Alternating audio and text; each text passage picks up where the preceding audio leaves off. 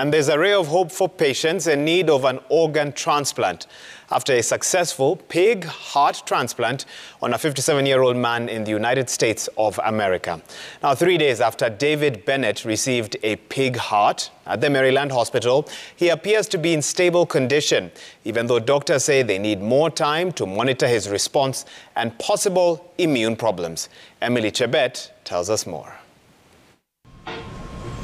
57-year-old David Bennett, who has a terminal heart disease, is responding well 3 days after being given a genetically modified pig heart, a first-of-its-kind surgery performed at the University of Maryland in the United States of America. According to the doctors at the Baltimore City in Maryland, it was a do or die for David Bennett, who was deemed ineligible for a conventional heart transplant or an artificial heart pump. We've never done this in a human. And I like to think that we have given him a better option than what continuing his therapy would have been. But whether it's a day, week, month, year, I don't know. Doctors at the University of Maryland Medical Center were granted a special dispensation by the U.S. medical regulator to carry out the procedure on the basis that Mr. Bennett would otherwise have died. And according to the surgeon Bartley Griffith, who successfully transplanted the heart, the surgery will bring the world one step closer to solving the organ shortage crisis. The donor animal was very stable and the organ looks perfect. A report by doctors indicated that 3 genes that are responsible for rejection of pig organs by human immune systems were removed from the donor pig, and 1 gene was taken out to prevent excessive pig heart tissue growth.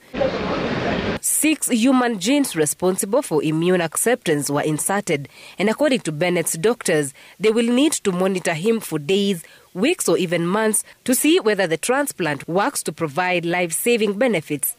He will be monitored for immune system problems or other complications. Probably the biggest risk is now. We seem to be past what we consider the hyperacute rejection phase that we would normally have seen in an animal organ that wasn't specially treated. So we feel good about that one. So we're preparing for the next attack on his organ. We know that the pig heart will be attacked by different soldiers in our body. Different immune players can take it out, and we have designed a treatment plan in addition to the humanized, genetically edited heart to try to account for that. The possibility of using animal organs as transplant to meet the demand for human organs has long been considered, and using pig heart valves is already common in the U.S. The use of xenotransplantation in treatment typically involves transplantation of animal cells, tissues, or organs to replace an injured part of the human recipient.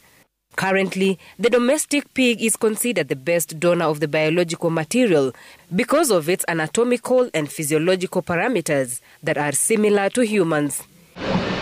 In October last year, a team of surgeons successfully transplanted a genetically modified pig kidney into a woman who was brain dead in New York City. The recipient, however, had no hope of recovery based on her condition. Emily Chebet, Citizen TV.